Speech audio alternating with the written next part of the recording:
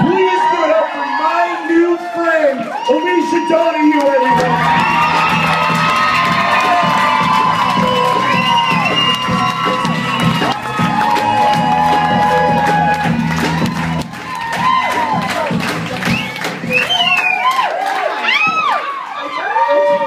I told him to set the bar low. So today is my son's 6th birthday. I actually have 4 boys. I know. I'm a little like Snow White, except none of the dwarves have jobs. Child Labor Act of 1916. Thanks, Obama.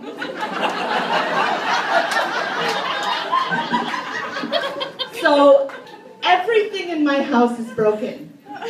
Everything. I have been through 6 couches.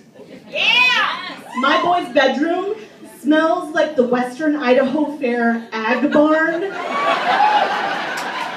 I have just given up and tiled the bathroom in yellow.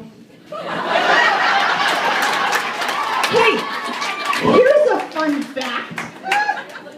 Sometimes finger paint and poop look a lot alike, and sometimes when you think you're cleaning up finger paint, you're really not. The more you know. So, here's something dumb I did recently. You'll like this, right? I forgot to pay my power bill. And, I know. And it turns out, when you forget to pay your power bill, they shut off your service.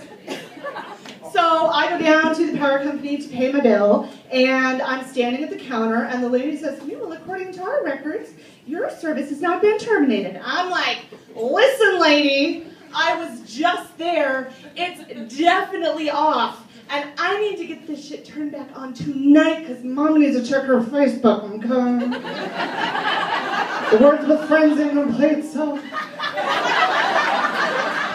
So finally I convinced this woman to take my money, and I go home flushed with triumph, and I'm sitting on my couch thinking about how weird it was, and all of a sudden certain details begin to crystallize, and it becomes odd that everyone at the power company was so excited about the upcoming season of Honey Boo Boo.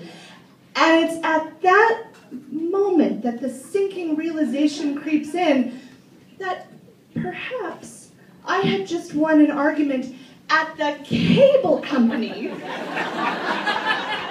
And now I've paid my cable bill twice, and I can't even watch it because I still don't have any goddamn power.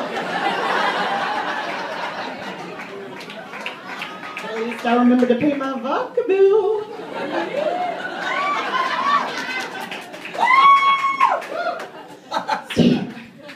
So I've been married a long time. We've been married almost 15 years. It's my husband sitting right here. And we're very happy. We have a wonderful marriage, but I do have one small grievance that I would like to air publicly here this evening. My husband is obsessed with Phil Collins.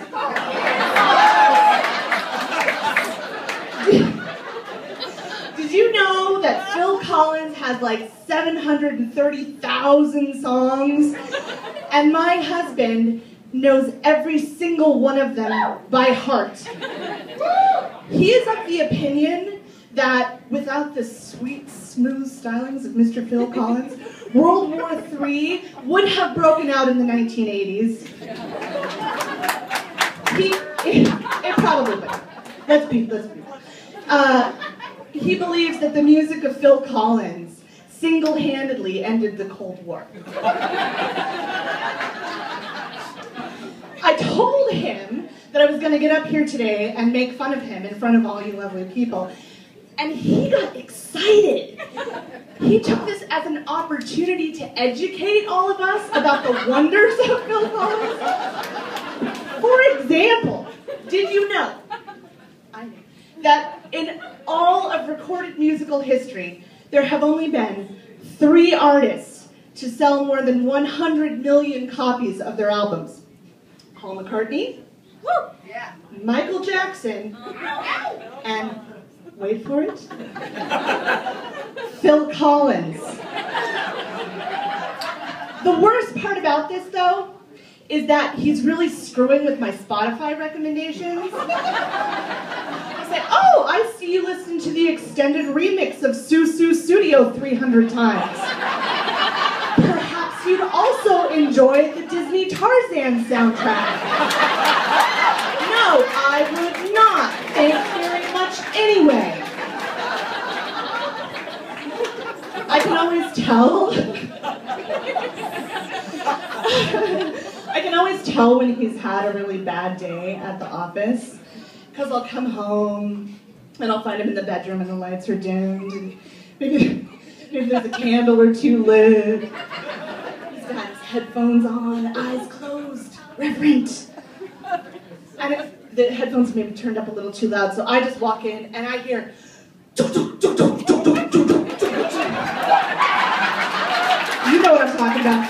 I can feel it coming in the air now.